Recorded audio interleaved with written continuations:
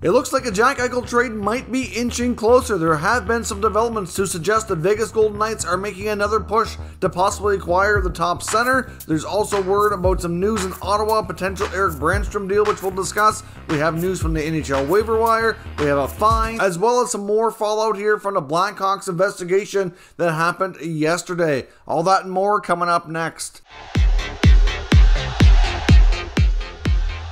So welcome back to another video here at Top Shelf Hockey. As I mentioned, we have a variety of things to discuss today. First, with a few quick news items here.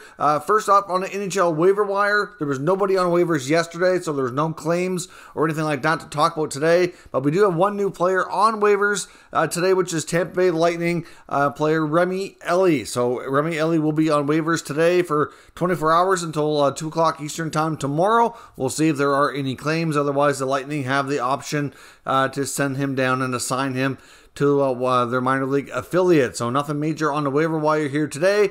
Speaking of Tampa, though, we did have news on the Nikita Kucherov injury. We finally have a better idea. Apparently, Kucherov did undergo a surgical procedure to help with the recovery of the injury that he suffered, which looked, all they're calling it is a lower body injury. They haven't really seen a whole lot more, but it looked like it might be either his leg or a groin area or something to that effect. But whatever it was, he did have to have surgery, and they're estimating 8 to 10 week recovery. So clearly that takes him out of action for the remainder of this calendar year.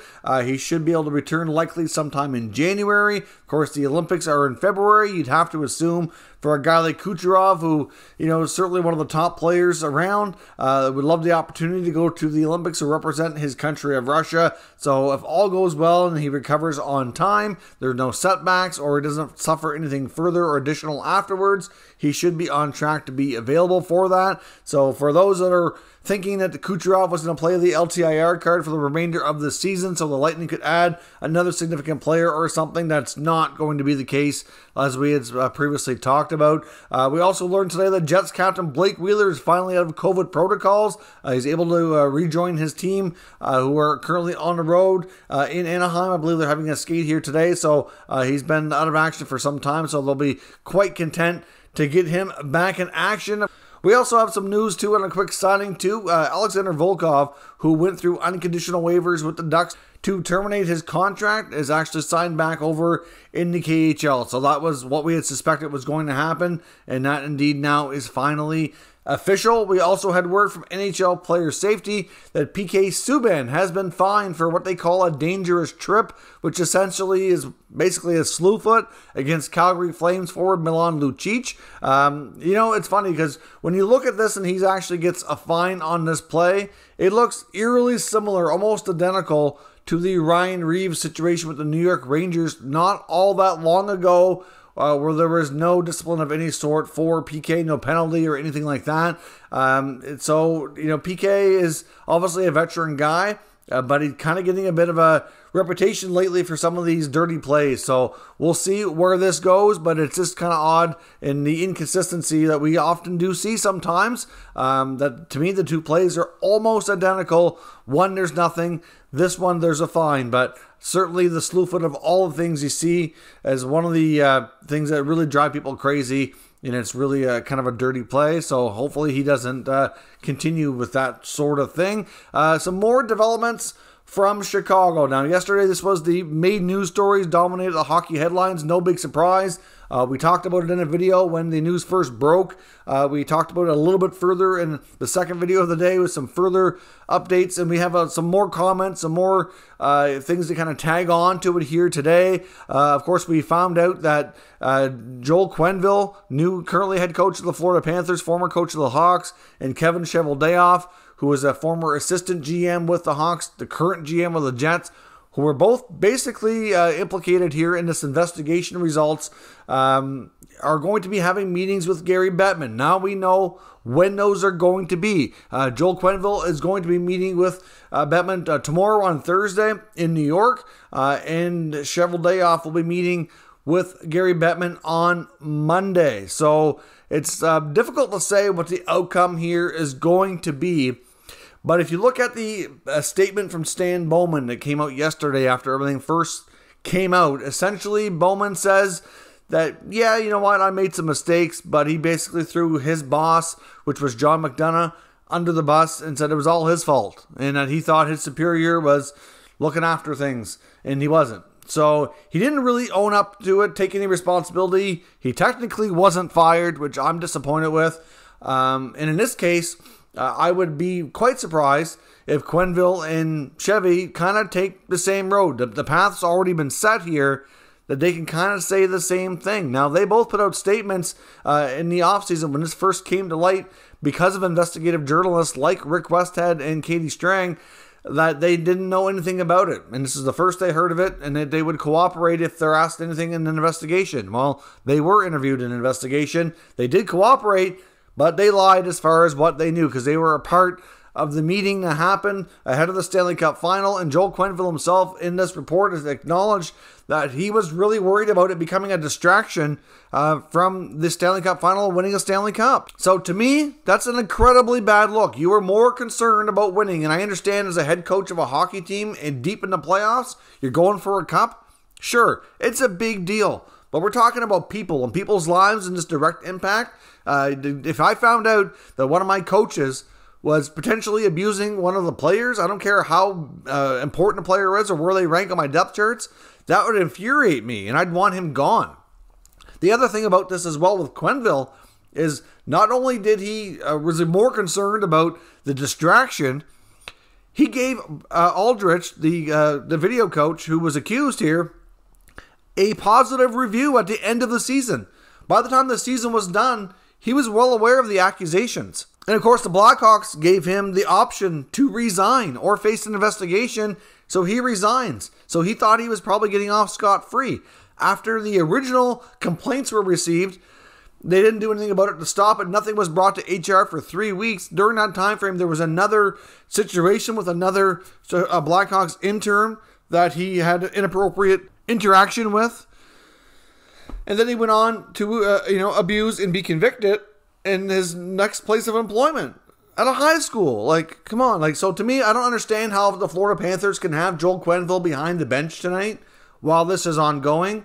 And personally, I just don't see how the league cannot suspend him or have him fired, because that's just ridiculous. Now, when it comes to Shovel Day off, again, I guarantee they're probably going to take that out of, well, you know what? Even though I was a part of this meeting and I heard what was being accused, there was plenty of people ranking higher than me that I expected them to be doing the right thing, and they didn't, right? So, in a way, I think they should both have severe consequences. I have my concerns that there won't be, though. And like I said, as I talked about yesterday in the second video, the fine of $2 million, that's a slap on the wrist. The Blackhawks average a $2 million profit per home game. So, they covered up abuse. This is ridiculous on how it was handled. So, as much as it's nice to see consequences and some form of justice, the NHL is not taking this seriously enough, in my opinion. We also learned that one of the top defensemen at the time, Duncan Keith, who's now with the Oilers, was not interviewed as part of the investigation. He was asked about things in the media availability today. He claimed, again, like most people have said, that he had no prior knowledge of the situation. He obviously said he felt bad for the player that had to endure this. Said a lot of right things, but hard to imagine that he couldn't have heard about it and didn't know anything until things were brought to light. That I find quite surprising, considering there are some that said the whole locker room was aware of it, and that one of the players involved here was even taunted on the ice about it. So I'm not completely buying that statement, but I can't come out and call him a liar because I obviously wasn't there, don't know what he knows or don't know, and I understand why he probably doesn't want to get into it. But yeah, hard to imagine. Alex DeBrincat, though, did make a statement that I was quite happy with. I honestly think more players, I'd like to see this be more common here, but he said that it was a big change, and it was probably a change that needed to happen. Obviously, Alex DeBrincat wasn't part of the 2010 Cup-winning team. He was barely a teenager at the time, quite obviously one of the younger players. But it's nice to see him acknowledge that change was needed, and that, clearly how things were handled were not right. Meanwhile, back before the season started, when there was an interview from Captain Jonathan Toews, who, was a well-respected guy, I was very disappointed with his remarks, where he said that he was I can't remember his exact words, so I'm paraphrasing here, but it was something along the lines of being very annoyed with the player that was speaking out. Like, he was just kind of, didn't understand why this was becoming such a big deal all these years later. Like, he didn't speak out against anything. And, for players like him to be leaders on that team, to not say anything while things were going on, that's a problem for me as well. Another thing too, obviously Stan Bowman is out as GM in Chicago. There's plenty of talk about who might replace him. There's some talk about maybe a guy like Jeff Gorton getting an opportunity. Could they consider bringing back a guy like Eddie Olczyk as a president, perhaps, team president? Obviously, they need guys that can be good with the community. They need guys that can help repair the image of the team. And Gorton was a well-respected GM in New York who was let go under odd circumstances by many people's opinion. So they could be a couple of guys that might get involved there by the Hawks. But I'm sure they're going to take their time here. They're not going to rush into hiring anybody. Of course, Olczyk has ties to the organization as well from the past. So might not be a terrible idea if either guy is interested in those roles. Bill Guerin apparently is being rumored to maybe be a replacement for Bowman at Team USA. But I'll remind you as well that, we don't have anything bad to say about Guerin right now, but there is another pending investigation against the Penguins organization from a former assistant coach who alleges that another coach sexually harassed his wife.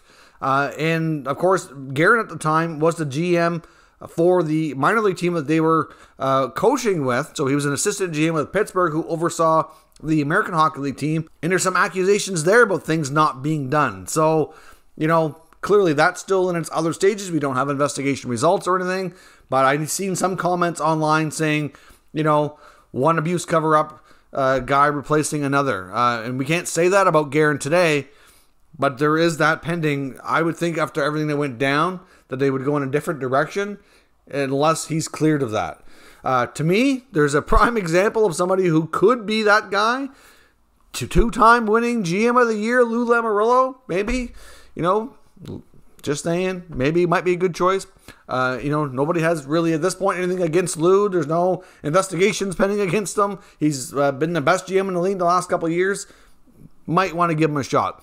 Now, before we jump into the trade talk of the day, I do need to pause for a moment and acknowledge our channel sponsor, Manscaped. Top Shelf Hockey is proud to be sponsored by Manscaped. And guess what? Hockey fans are buzzing because hockey is back. Want to know what else is buzzing? The Lawnmower 4.0 from our friends at Manscaped, who are the global leaders in male grooming, trusted by over 2 million men worldwide. I highly recommend the Performance Package 4.0, which includes their new state-of-the-art Lawnmower 4.0, as well as some other great features. The lawnmower itself has a 7,000 RPM motor, a new multifunction switch that can engage as a travel lock, gives you the ability to turn on an LED spotlight as well for a more precise shave. Also, as I've mentioned on numerous occasions before, Manscaped is about much more than just a trimmer. They have everything, all aspects covered in male grooming, including some great formulations like their brand new ultra premium body wash to keep you smelling great all day long. It's certainly a big hit here. I absolutely love it. They also have other exfoliators and gels to keep all aspects of your grooming needs covered. I highly recommend you check out manscaped.com. Use promo code TSH for 20% off and free shipping. That's 20% off and free shipping at manscaped.com using promo code TSH. So thanks very much for watching that promotional content. I greatly appreciate it. I do want to talk about Erik Brännström today. Now, Brännström's a player in Ottawa who I know some fans are frustrated with his lack of opportunity. We did get word that he's changed his agent, so he's now being represented by Newport Sports. Quite often when players change agents, there's usually something about their hockey life they're unhappy with. Sometimes it's the agent themselves, but a lot of it can be related to what other things with the team and things that they want. And they maybe feel another agency will fight harder for them or do a better job at getting them what they want. So with the fact that Brännström has been mentioned in the rumor mill as a potential player that the Senators might consider trading to bring in some help at the center position, he's a player that's somewhat polarizing in a sense that, some people view him as being this high-end prospect. Other people feel that he's not going to be able to live up to that kind of status, and that it's, at this point, even though he's the prize return in the Mark Stone trade, that it's not going to be as high-end of a player as many had hoped. And at this point, he might be looking for a new opportunity. We don't have any confirmation that he's requested a trade, but generally when you see these things, it leads to that. So there's already some chatter around about that possibility. So again, we'll see if anything comes from this and if it could result in a departure from the Sens organization here in the short term. Now, of course, we do want to talk again about Jack Eichel. Now, to some of you who like to leave comments every time we have the Eichel conversation saying, you had him going to every team in the league. You know what? Every time there's Eichel news, we talk about it. That's what we do here. I'm kind of sick of those comments, to be completely honest. I don't have Jack Eichel going anywhere. We report on what's out there from NHL insiders. We offer an analysis. I ask for your opinion. I give mine. We talk about it. That's what we do. And yes, I felt the need to get that off my chest because the Eichel comments sometimes drive me a little bit bonkers. Now, the latest on Jack Eichel. We know that Elliotte Friedman's made reports recently that there could be a grievance filed here in the short term. That obviously is kind of helping trade talks pick up again. There were some developments over the course of the weekend and early part of the week, apparently with the Vegas Golden Knights making another push to possibly acquire the All-Star center here and really bolster their lineup later on. Of course, this is all going to be dependent on him getting his disc replacement surgery as opposed to the fusion surgery. At this point, considering how long things have drug on here, if he has to go the spinal fusion, then that's going to be putting him out for the entire season. He won't play this year at all. But with the disc replacement surgery that he wants, the recovery time is looking about 2 to 3 months. So you basically, 8 to 12 weeks, but maybe that 10-week span would be when he would play. If he can get that soon, he could be playing second half of the season. That's a real possibility here. So teams are kind of making their last bit of push because they know if it goes the route of a grievance, that's really going to delay possibly getting a deal done. I'm not sure how long a grievance would take to get a result from it. We don't know at that point if the player and the agent win, then he might have to go through everything to be recovered before he even gets a trade, right? So it could really delay things.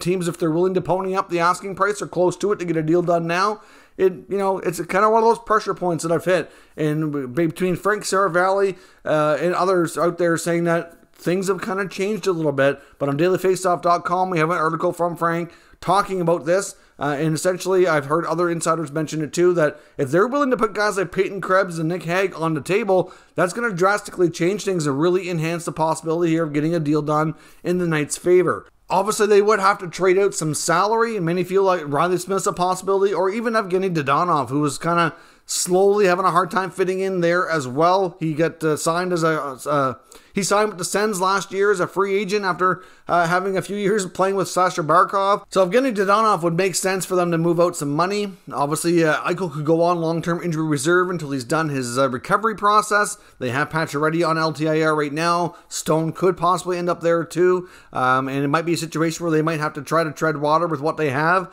and they could have a big infusion of talent coming back later into the season. Thankfully for Vegas, they're in a Pacific Division that's not considered to be super strong, and if they're remotely in the mix later on, well, these guys get healthy, they should be able to make a good run for it and still have a chance to not only be a playoff team, but possibly, be one of the top 1 or 2 teams in the division. So until the deal is done, we don't know for sure, but it sure seems like right now Vegas has become the new favorite and is really pushing hard towards a deal. I mean, Elliotte Friedman and others have even mentioned lately that Anaheim is a team that was been kind of considered one of the front line contenders for quite some time, and things have been quiet there as of late. There's not as much chatter around the Ducks. We've heard about the Flames, the Wild, the Rangers, the Kings. All these other teams have been kind of in and out a lot. But right now it seems like Vegas is the main one making a push, but there's certainly others out there in the mix as well. Like I said, I think the whole idea around a grievance being filed is kind of pushing things to try to get the deal done before that happens so they can hopefully get him into their lineup